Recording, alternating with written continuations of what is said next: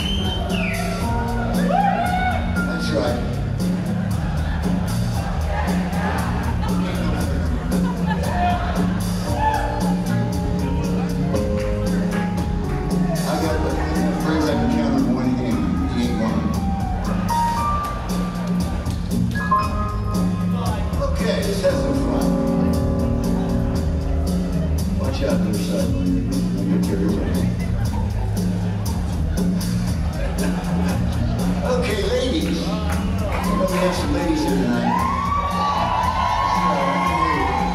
Well, tonight is your chance to get some toxins out of your belly. Because I know we haven't been asking.